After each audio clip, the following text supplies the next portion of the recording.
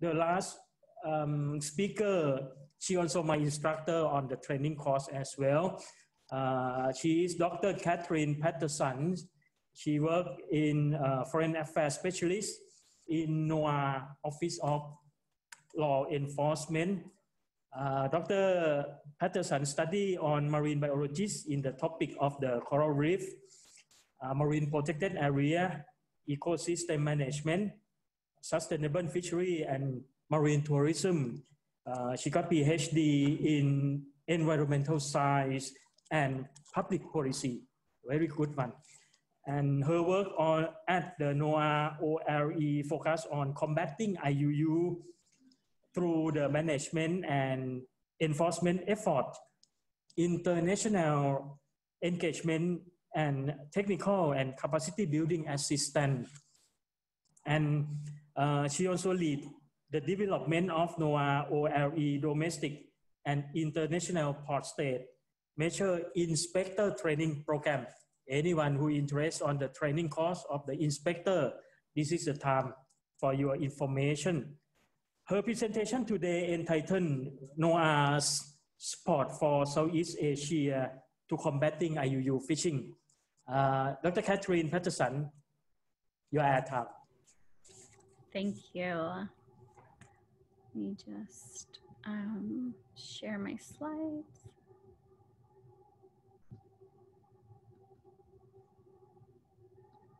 Are my slides okay? Okay, thank you. Sawadee ka, salamat pagi, and good morning, good evening, and good afternoon to all of our colleagues, both in the region and around the world. I saw many familiar faces in the participant list. I'm very excited to see you all here on the call today. So just a little bit of background for those that are not familiar with the NOAA's Office of Law Enforcement specifically. We are the only civilian law enforcement agency in the United States focused on the enforcement of marine resources. So we work closely with our Coast Guard brethren for combating IUU fishing due to our delegated authorities and roles. And we are the lead implementers of the United States Port State Measures Agreement implementation. So we've heard a lot about international collaboration, interagency collaboration, and the need to have effective action and take effective actions against combating IUU fishing and not just have discussions.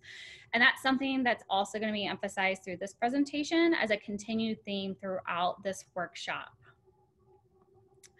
So thanks to Natalie and yesterday Matthew Camilleri with the FAO, I hope everybody has some familiarity with the Port State Measures Agreement.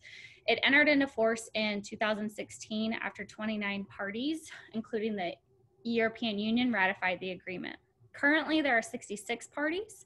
So at this point, we're at a place where over half of the coastal nations in the world have joined the agreement. So as Matthew said yesterday, the Port State Measures Agreement has had one of the highest accession rates of any FAO agreement that has been, that is legally binding.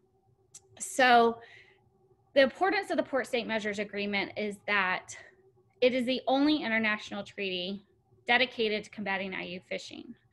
Now, many of us, especially the fisheries inspectors and the law enforcement types and other authorized law enforcement personnel on this workshop today, are very aware that we were all combating IUU fishing before IUU fishing became kind of a buzzword and before the PSMA agreement entered force.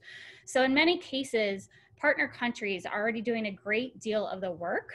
And as we'll talk about what our capacity building and technical assistance includes, we'll walk through those steps. But I do want to highlight and take this moment to emphasize the fact that the Port State Measures Agreement is just one tool, and a very important tool, but just a tool to combat IUU fishing. We all still need to have strong and effective MCS measures, monitoring, control, and surveillance measures in place, in addition to implementing tools like the Port State Measures Agreement and some of the other tools that we have discussed in the previous presentation. So having a holistic approach to monitoring, control, and surveillance is also key. Why the Port State Measures Agreement? I feel Natalie covered this very well in her presentation, but just to reemphasize, all IU fish or all fisheries products have to come to land eventually in order to be a beneficial economic value.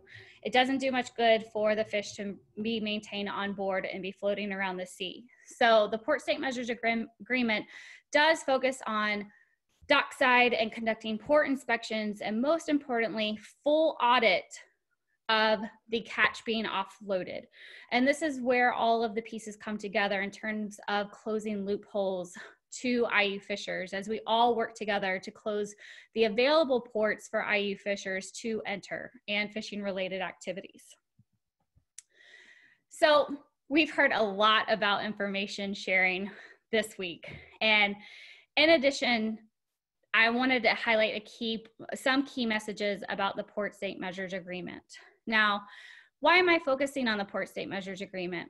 A lot of our technical assistance and capacity building projects were focused on broader combating IU fishing efforts and how to develop MCS systems, how to develop fisheries enforcement units from the ground up. What do you need to have in place in terms of legal authorities, inspector needs, training needs in order to be able to combat IU fishing? Over the last couple of years, a lot of our requests have transitioned into receiving specific requests for inspector training or operational training for managers in order to implement this agreement. And so that is one of the reasons why we're focusing so much on the PSMA today. And I just wanted to highlight that. So as we'll see, we want to keep the broad context as well.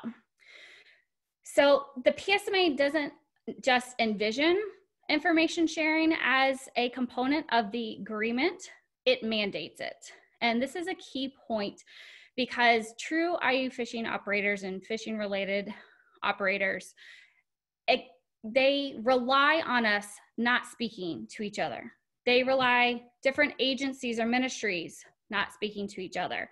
They rely on different ports within a nation not speaking together. So ensuring that if an inspector goes on board, conducts his or her inspection, that inspection report doesn't just go into a drawer in an office somewhere. To have this need for national, international information sharing within a country, interagency information sharing, regional and global. So one of the key strengths of the Port State Measures Agreement, and there are many, is the mandate to share information. So in many aspects where there's a decision point involved in the agreement, for example, denying port entry to a vessel, denying port services or the use of ports to a foreign flag fishing or fishing support vessel, or taking law enforcement action or detecting violations of IU fishing. These all require communicating with the flag state, mandated, and as relevant and appropriate, other coastal states, regional organizations. Mr. Orr referenced in the RPOA, IUU referenced the Interpol Fisheries Crime Working Group, who have played an important role in the seizure of many of the CAMLAR IU known vessels, as well as the IMCS network, other regional fisheries management organizations, as well as the FAO. And then having global information sharing. So yesterday, the FAO mentioned the global information exchange system that's being developed, and all of these tools are going to help us have better access to what actions are being taken across the globe. So for us in the United States, we're very lucky to have strong enforcement partners in your regions for fisheries and can get these alerts. We're also an observer to the RPOA IUU. But in many cases, it's hard to know if a vessel's been denied entry in one country and then it's transited into your areas. So this is the idea behind this international global information sharing. The more data we all have, and not just on the suspect IU fishing vessels and not just on the known IU fishing vessels, but also knowing which vessels are compliant is truly important when we're talking about conducting effective risk assessments and being able to prioritize inspections and screen vessels for suspicion of IUU fishing. So as we all work globally to implement the Port State Measures Agreement and share information, these are all key points that are just going to make the ocean smaller and smaller and smaller for the known IUU fishing operators. For the maritime domain awareness personnel on the call, I think it's important for you to know that under the Port State Measures Agreement, port states are required to collect a lot of information relevant to vessel ownership, as well as just vessel identification. And this information that is collected both through a prior notice of arrival, as well as through the inspection itself, is also incredibly important from a maritime domain awareness and maritime security perspective. So it's not just the fisheries units, it's the navies, the coast guards, the defense forces, it's customs, it's all of us working together within our own respective authorities. Excuse me. So not to reiterate this too hard, but it's all about information sharing. This is how we're truly going to be successful in the fight against IUU fishing. And being sensitive to that fact that Southeast Asia receives a lot of carrier or reefer or transshipment vessels, depending on where you're calling in from. They might be termed differently. These vessels are incredibly hard to conduct the necessary information analysis needed into all of the donor vessels that have transshipped at sea product on board. And it's very laborious, it's very time consuming, and it's not a very quick check.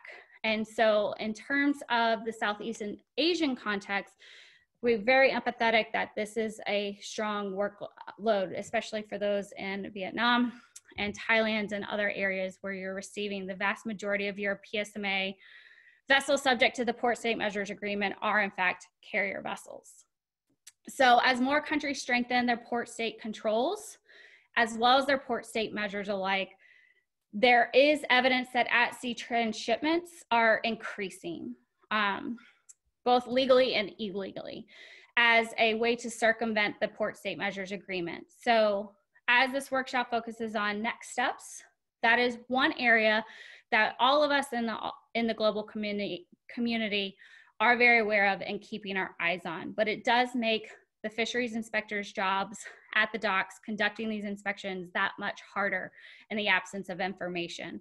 And this is another reason why it takes all of us working together in order to get the harvest or donor vessel information on whether or not there's any electronic transmissions from the vessel during the transshipment activities through the RFMOs, through other tools that allow you to have the access if the vessels are not dark and things of that nature.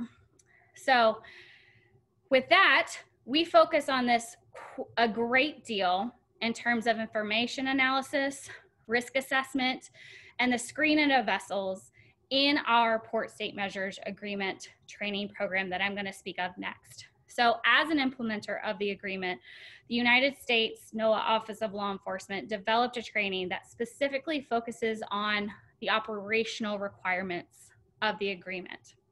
Now, I have put summaries of our different types of training programs on the slides, and I'm happy to follow up with more information.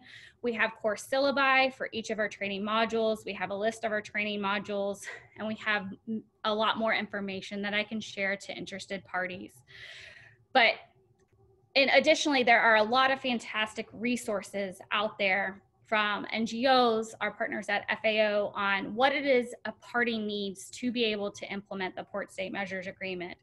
But when NOAA was developing this training program, we had observed a great gap in the how to implement components. So there's many resources, there's many checklists, there's many guides telling you what you need to have in place, but there weren't a lot of training programs that actually walked step by step through each operational requirement and provided best practices on the how to do each of the operational requirements. So this is really where our niche is and our focus.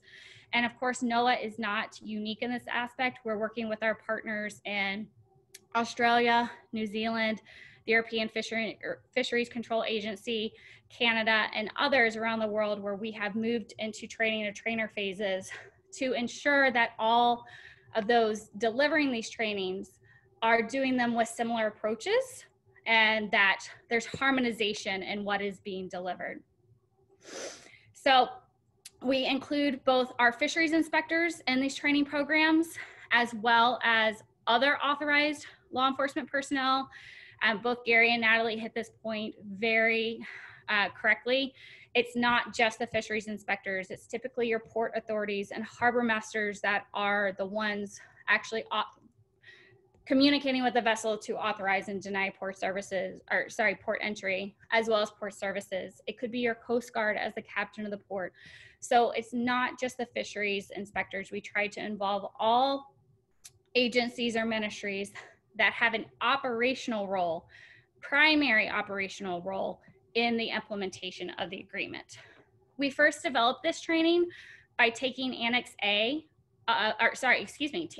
E of the Port State Measures Agreement, which is the guidelines for inspector training.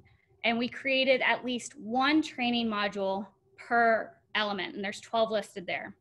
Due to the requests of our partners globally, we have increased our number of training manuals by many more. And so all this information I'm happy to make available, but what it's meant to be is an A to Z menu of training that partner countries can identify their priority needs, their pre-assessment process, and through conversations, so that we can make a training program that is unique to the specific needs of each of our partner countries. So every country we're working with, the training's a little bit different for these reasons. So you can basically select what is most relevant. I do want to highlight our work in Indonesia, because this is what led to our development of our PSMA implementation workshop for high-level officials.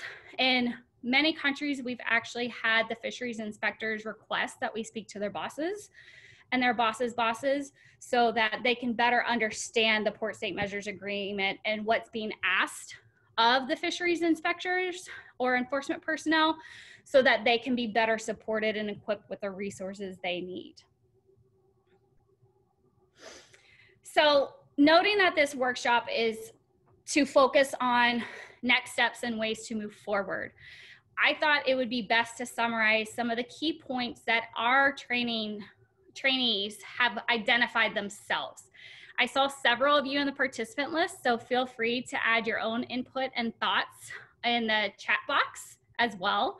I would love to hear from you, and also I hope that you and your families are all staying safe and healthy in these uncertain times. But the primary thing that we see is legal authorities, and ensuring that fisheries inspectors have the legal authorities that they need to implement the agreement. The agreement itself gives no port state any new additional legal authorities. These all come from national legislation. So with that, we also provide technical drafting assistance, and have done so for many of our partners to ensure that the operational needs of the inspectors are included in those legal authorities and implementing regulations. Clear designation of roles and responsibilities for each ministry involved is also priority. So we've worked with several countries on developing standard operating procedures based on their implementing regulations, so that we can identify who does what and how. And for example, how does the vessel communicate the prior notice of arrival to the port state? How is that information received? Who is responsible for screening it? How is that information given to the fisheries inspector, most importantly, before they climb on board that vessel? Because from a safety and security purpose, and our number one priority in law enforcement, it is crucial for that inspector to be equipped with the best information available and all knowledge that they possibly can prior to stepping foot on that vessel. So these are just some examples, and what our trainees have highlighted. Interagency ministry communication plans. So that goes along with the standard operating procedures, ensuring there's efficient and sufficient information sharing across the ministries, which we've discussed. Reference materials for instructors is a high demand item. Ensuring your inspectors have regulation books on national regulations, but because the Port State Measures Agreement focuses a lot on what foreign flag vessels are doing on the high seas, I think all of us can agree that truly learning the conservation and management measures of regional fisheries management organizations has been quite the learning curve, including for the United States. So with that in mind, we've created RFMO cheat sheets to better equip our inspectors to know what conservation management measures over these 100-page documents and compendiums do they need to be focused on from an IUU fishing perspective. Translation materials, something as simple as having flashcards to just help and aid communications with the vessel master and crew that may or may not speak a common language with the inspectors themselves. So additionally, we also conduct counter IUU fishing training programs, and these are meant to be broader, and they really focus on what we call the main 6 pillars needed for combating IUU fishing. So these are your legal tools. The use of fisheries intelligence and analysis is probably our highest request to date. And this is something that we focus on a great deal in both our PSMA inspector trainings as well as our counter IUU fishing inspector trainings. Emerging technologies, conduct of the fisheries inspections, fishery investigations. So what's that next step? After the fisheries inspector gets off the vessel, how do we initiate investigations? How do we, as we like to say in our trainings, dig deeper? What's the next step? And I want to hit on Gary's point a little bit too, successful prosecution of IUU fishing cases. So in some cases with partner countries, their focus is on case package development for successful prosecution. So we work with the legal offices from that country, and we'll actually have a mock trial at the very end as one of the main practical exercises. So all of this work would not be possible without the support and assistance from all of our partners and our funding partners and our collaborators. So I would like to just take this time to give a shout out to all those listed and the others that are not, and just highlight that the other types of technical assistance and capacity building training that we do offer that was not included previously. So it's not limited to our 4 curriculum. Everything is able to be applicable to a specific partner's needs. And so these are other topics that were also, and I would like to highlight counter marine wildlife trafficking. This is something that we originally did in the Philippines most recently, and has waned in and out as IUU fishing has become a priority, but this is a technical assistance request. We get a great deal and we work with our partners at the U.S. Fish and Wildlife Service, which many of you also do. So what are we doing in Southeast Asia? I am no means have the time to go through every single country, but what I wanted you all to get out of this is how different our work is in the various countries based on our partners' requests and the types of technical assistance we're able to provide. Our goal is always to take things to a sustainable level. We just completed our first training of the trainers in Indonesia last fall, which was very excited. And I would like to highlight Indonesia as a case study for what we envision our partnerships to look like. We've been working with the Ministry of Maritime Affairs and Fisheries in Indonesia since 2009. They are in the process of actually adapting NOAA's curriculum for PSM inspector training into their national competencies, and that will serve as the foundation for their inspector training moving forward. We've provided technical drafting assistance for the regulations, and we are now in our standard operating procedure development phase. So we like to take a holistic approach to these partnerships. Oh, sorry. We've also conducted broader maritime law enforcement workshops. And this is important because combating IUU fishing cannot be done alone. We need our police forces, we need our defense forces engaged. So I did want to highlight that, as we've done this work in Malaysia and recently in Thailand and Pattaya as well. And we also have upcoming work in Thailand and Vietnam scheduled after the pandemic is more under control. So with that, I would like to highlight, feel free to reach out to me personally. Here's my contact information. If you're interested in information analysis or have questions on specific vessels, you can reach out to our intelligence analyst team, who's that second email address. And then for any questions related to combating IUU fishing or the Port State Measures Agreement, you can email our international email address. And with that, I thank you all for your attention, and I'm happy to answer any of your questions. And we also have a lot of fun doing our work, as you can see in these photos. Thank you. Thank you, Catherine, for the very good, very comprehensive activity that NOAA support to Southeast Asia region. We appreciate your kind support, NOAA support. Seems to be our colleagues really listen to your presentation, watch your presentation.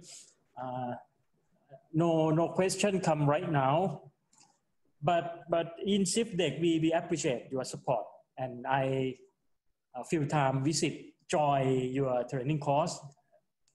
Resource person from NOAA is very good and very competent. Right now I think we don't have more questions. Can I request for all speakers? We have one more round for before we end our webinar today, maybe you tonight. Starting from Dr. Catherine, we have a very short time, maybe few minutes for wrap up. May I ask on behalf of SEAFDEC, from your perspective, from your work, collaborate with our region, Southeast Asia region, can you kindly provide the briefly suggestion, advice to us on the possible way forward for activity or tool or approach that for combating IUU fishing in Southeast Asia, starting from Dr. Catherine. Yes, thank you for that question. I think for next steps, it's not just having the joining agreements and RFMOs, it's the effective implementation piece. So, and the United States is still, to be quite honest, working on our implementation, one piece of our implementation as well. So because the Port State Measures Agreement is so new, we're all in this together. And I just want to highlight that whether or not you're a party or non-party to the agreement, at the very basis of the Port State Measures Agreement, what it highlights is best practices for fisheries enforcement. And there are strong resources in the annexes, such as Annex B, for conducting inspections. So if countries are looking for protocols or standard operating procedures on how to conduct inspections, there's a lot of resource information in the agreement itself. So I think all of us working together to effectively implement the agreement, I think the STS 50 case that the RPOA IUU Secretariat highlighted, and the need for multinational engagement on investigations. There has been a great effort made by Interpol Fisheries Crime Working Group and RPOA IUU and others to bring all of the countries involved in investigations. And I think that's been highly successful because it does take all of our different pieces to be able to go after what Gary was talking about and get to the beneficial ownerships, because that's who we really want to target. Having all of the tools in the toolbox is important, both civil and administrative penalties, as well as criminal. And this was greatly highlighted in the Spanish Vidal case, where as many on this call I'm sure are aware, Vidal was a known IUU fishing operator from the Kevlar area. And the Supreme Court actually threw out the criminal case against Vidal, the Spanish Supreme Court. So if there had been no civil suits made against him, he would have gone away free. So ensuring that we have multiple tools to combat IUU fishing, not just criminal, both civil and criminal, ensuring that we are focusing on effective implementation. The focus of the Port State Measures Agreement is parties and port states get to identify which ports those vessels go to. Having stronger flag state responsibilities, ensuring that domestic vessels and national fleets have registries, that there is more control over domestic vessels for many partners. And then lastly, the focus, I think, as we're, unfortunately, COFI had to be postponed this year, but as we would have seen at the FAO Committee on Fisheries meeting, keeping an eye on transshipment and working through RFMOs and other avenues to strengthen monitoring, control, and surveillance on RFMOs would be the top highlights that I would raise. Thank you very much. Thank you very much for a very excellent suggestion and summarize way forward for Southeast Asia region. Thank you, Dr. Catherine. May I move to our colleagues from International MCS Network. Gary, are you with us, sir? I am. Okay, Gary, we come to the last sessions and we need your suggestion on the way forward for activity and tool from your perspective, from your work, from your experience, way forward of the to combating IUU in Southeast Asia. Can you kindly provide suggestions, sir? Yeah, look, Catherine has very kindly stolen the show and listed almost everything I had thought I might reference in this conversation. But I think the key thing is a layered approach. As she rightly said, it's not just one tool will fix everything. You have to bring the full suite of MCS tools to bear to address IUU. You have IUU within your domestic environment, you have it within your regional environment.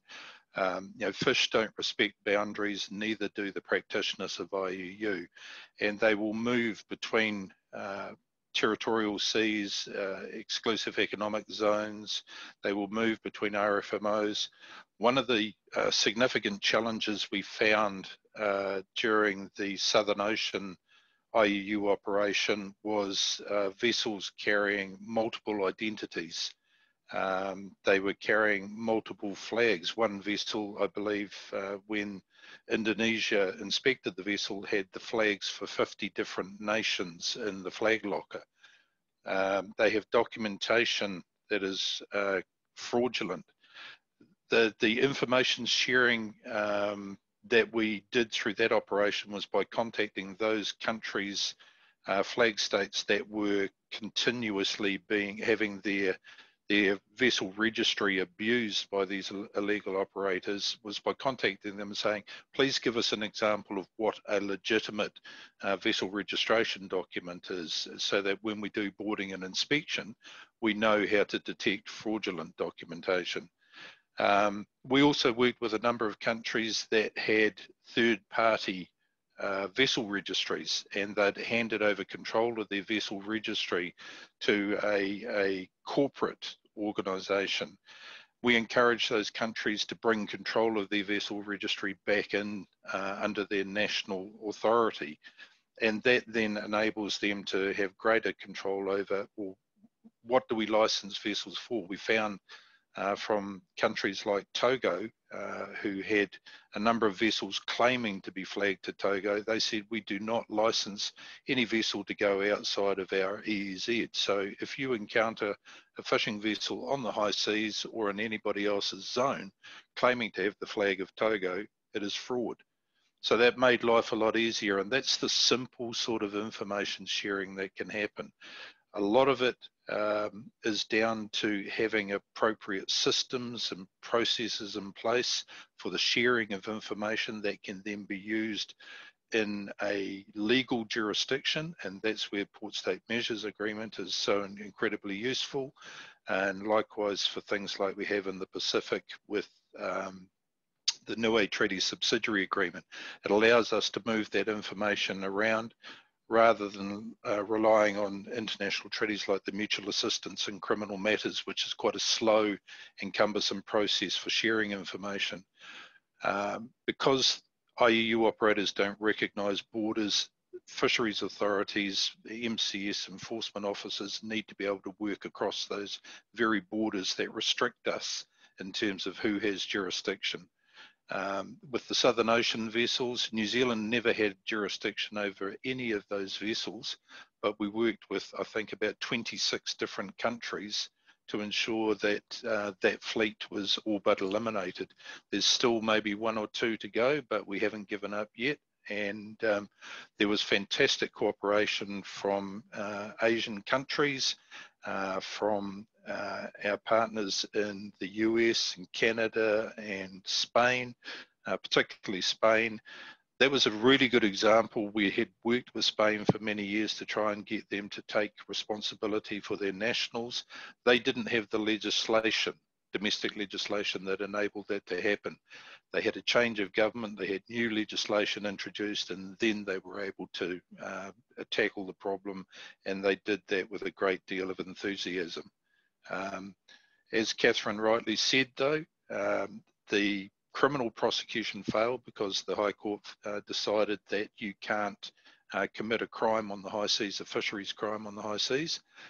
So they had to rely on their administrative penalty regime, which was worked very successfully. So a layered approach, communication, strong arrangements for sharing of information that can be used in a in a judicial setting, so it's admissible evidence, so that when you do catch these people, you can get convictions. Thank you, Gary. Very constructive suggestion, sir. And may I shift the microphone to the speaker, Natalie, from your perspective, your work with the system, work with the high technology. Do you have any suggestion for this region, Southeast Asia region, on the combating IUU, Madam? Thank you. Yeah, I think just to echo what Gary and Catherine have said, the key really is collaboration.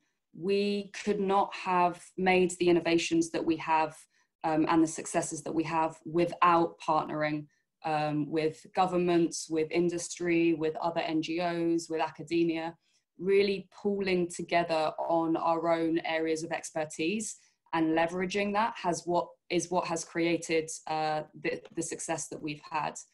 And I also think it's worth noting the importance of the private sector and the seafood industry.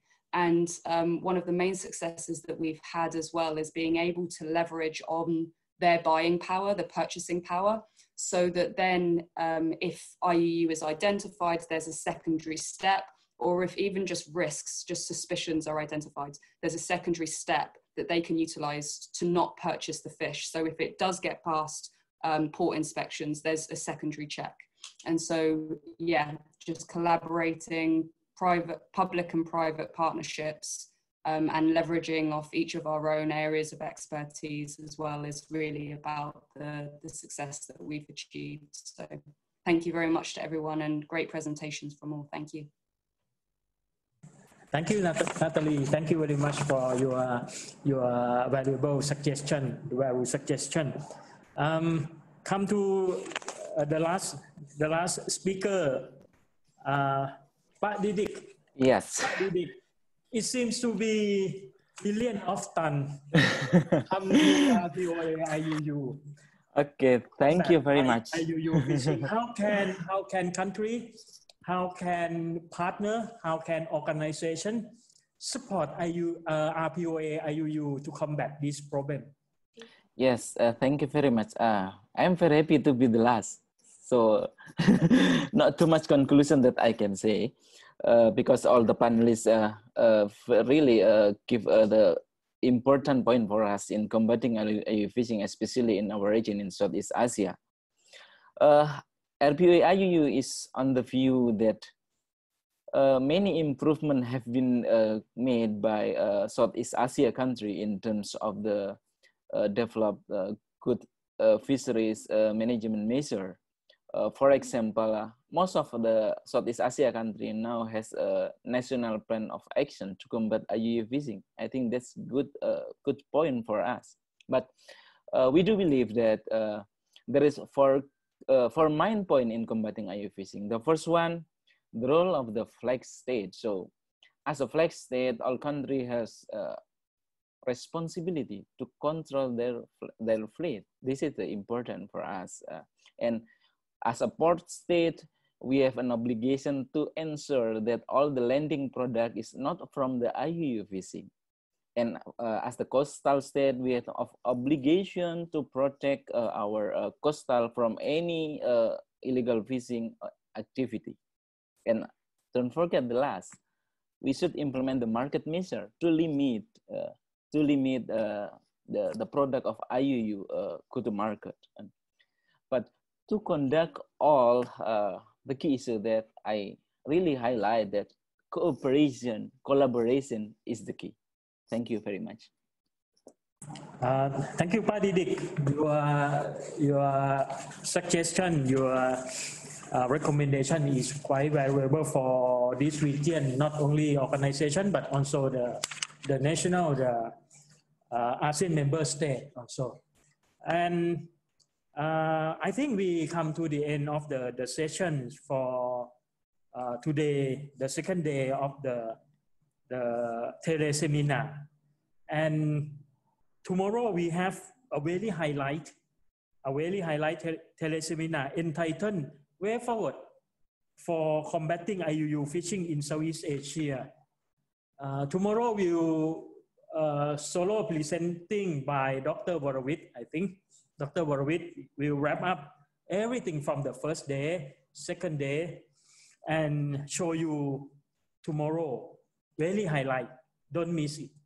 And for our speaker today, if you don't have any business for tomorrow, I would like to request you to participate the tomorrow teleseminar. And but I'm sorry for Catherine, the time is not appropriate very much. Up to you. If you have chance, please participate and provide suggestion during our wrap up way forward. This is very important for our ASEAN member state. And today, I, on behalf of organizer, on behalf of SEAFDEC, would like to express our appreciation to all speakers for a very comprehensive presentations. And our Secretary General here, Madam Secretary General, do you want to say something, Madam? Yes, thank you, Mr. Isra. On behalf of SEAFDEC, I would like to thank all of the speakers for the excellent presentation today. And I'm looking forward to see you tomorrow afternoon, Thailand time. Sorry for the time zone difference, but you are very important during this time. Thank you so much. Thank you very much and goodbye. สวัสดีครับ